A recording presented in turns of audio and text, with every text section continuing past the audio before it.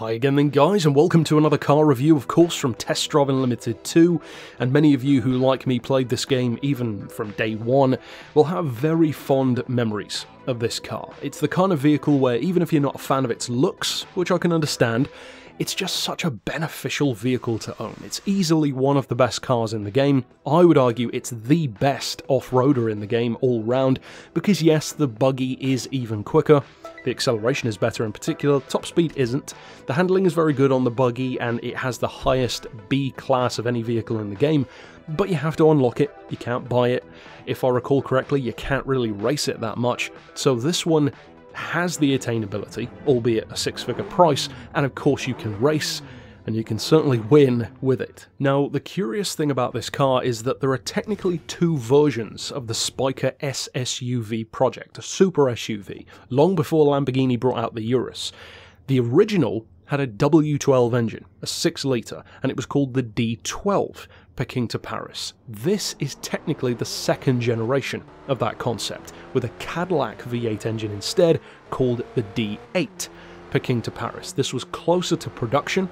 The engine would have been much easier to manufacture, much more easy to get parts for, and a lot cheaper to develop as well than that W12, so it was a fairly obvious choice to go for. It's got the grunt, it's got a great spec, tons of power and torque, and it's a, I believe, supercharged engine, if I recall correctly. And in a 2-ton SUV, as this one is, 4,400 pounds, the performance is fantastic. There's no other way of saying it. It is a super sport car level machine. The top speed is 174 miles an hour, and the 0 to 60 time is 4.8 seconds.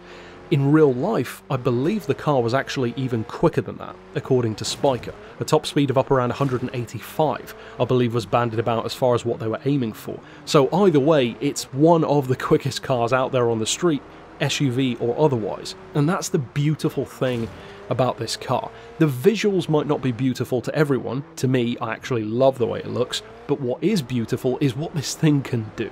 Because no vehicle that is this big and almost hippo-esque in its appearance, weighing 2 tons with all-wheel drive, it just doesn't have any right to be hitting 0 to 60 in the time of an Audi RS4 with the top speed of a Corvette. That is ridiculous, and yet that's what it can do. And if it seems like I like this car quite a bit, I do.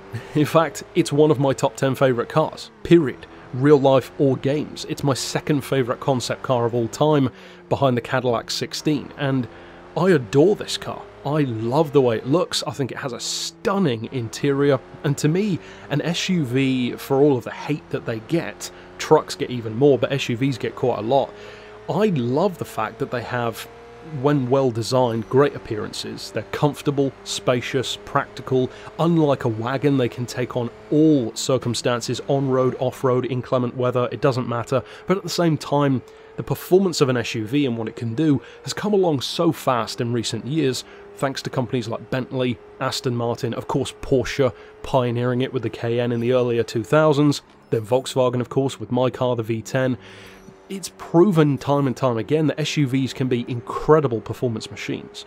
This is the absolute pinnacle of that idea. And even though, in my opinion, Spyker does not get the recognition that they deserve as making fantastic vehicles, they're easily overshadowed in terms of pure performance by companies like Pagani and Koenigsegg, but when they turn their hand to making something that could potentially lead a category, such as this being the ultimate SUV, well, they didn't mess around. It really would have been the ultimate SUV, performance notwithstanding, just the rest of the build quality and exclusivity and the interior, it would have been a true exotic SUV. Then when you factor in that performance, it would have been untouchable. Back in, I believe it was 2006, when the W12 version was first shown, then this one of course later on, they could release this car in 2021, and it would still seem like it was futuristic, and it would still be one of the quickest around. I think it's almost unfortunate that Spyker first developed it when they did, because I don't think the market was ready.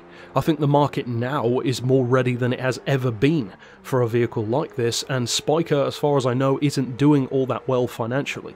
So it's a real shame, in my opinion, that Spyker maybe just didn't conserve a little bit of the funds and try this project a little bit later on. Of course, hindsight is 20/20, but still, This is the time for an SUV like this, and it arrived too early. People weren't ready for it, it was too extreme, it was a type of vehicle which wasn't leading the market yet, certainly not as it is now, and I think that really is unfortunate. However, I think it's fantastic that you have it in a game like this, because it's a totally unexpected car. It's certainly one of the best unicorns of this game. You very rarely see a car like this pop up in any game, let alone Test Drive Unlimited, and to me, a vehicle like this really harkens back to my favourite things about the first game, such as seeing vehicles like the Cadillac 16, the Adonis, the Holden Effigy. You just don't expect those cars to show up in a game like that. This showing up in TDU2, I believe, was one of the most gifted choices, one of the best vehicles they could have added to the game, because it suits the game so well. And another fascinating thing about the D8 is that this could easily be a poser's SUV. And what I mean by that is what I would call a soft roader. The kind of SUV where the most off-roading they will ever do is mounting the curb. They're just a status symbol. A Range Rover, for instance, or a Hummer comes to mind. Can they go off-road? Sure. Are most of the owners going to use it for that? Absolutely not. Then, however, you get something like a Touareg. Tons of people use them off-road, and it's a fantastic off-roader. And of course, that mighty V10 in real life makes it a perfect off-road workhorse, especially in conjunction with the surprisingly modest wheelbase. It's not an overly long car. Likewise, this one, it doesn't arguably need to be any good off-road at all. Tons of people would have still bought it. This could easily be the kind of SUV that you would only ever see in Monaco. And nobody would fault it for that, because that's the kind of buyer that you'd expect on a $265,000 SUV. At least that's the price in the game. In the game, though, it's so much more than that. It's a brilliant off-roader, one of the best in the game, and one of the reasons why is the shape.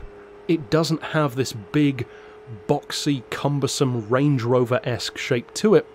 It's actually got a very sloping up front under tray, which is fantastic for clearing deep ravines.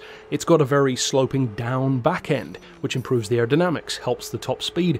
It really is this idea of, in effect, a super crossover, if anything, rather than a super SUV, because it doesn't have that typical back end of an SUV. It's almost like a sports car, which is then extended into a limo, kind of Aston Martin Rapide style, and then jacked up to give it crazy high suspension.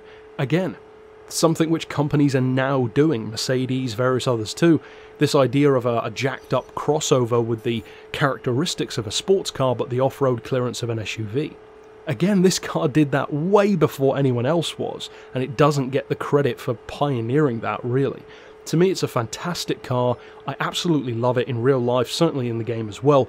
And the brilliant thing about it is, unlike the majority of the cars that I love, which tend to be just the oddball ones that I love because I do, rather than because of their performance, this is one of those times where I love the car, and it's the best choice to go for. This is the ultimate SUV in the game. As cliched as it sounds, it really is the Veyron of SUVs as far as this game goes. It's way better than it has any right to be, and off-road, it really does come into its element. You can kind of see at the end of this video, the handling is just planted, the weight is high enough to stop it from fishtailing around all over the place, but not so high that it's ridiculous. For instance, it weighs 600 kilos less than a Touareg. That's a significant advantage with so much power, so much torque, 550 pound-feet in fact. It's formidable. It's a formidable opponent, a fantastic B category vehicle, B3 in particular. So yeah, definitely give it a look. It is expensive, so it might take you a little bit longer if you're starting a new game to pick one up, but it's such a good car to go for, and it's one of the SUVs where once you've got it, not much else can really challenge you. Overall though, that's it for my thoughts on this car. It's actually one of those vehicles which I would absolutely die to get the chance to drive the real concept version of. That would be such an awesome experience, but it's probably something that will never happen, just like the Cadillac 16. Overall though, that's it for my thoughts, and of course tell me yours down below. Did you love the car? Did you maybe not use it? Are you not a fan of the looks? That's a common opinion about the car, and until next time I'll see you then, but for now, as always, thanks for watching.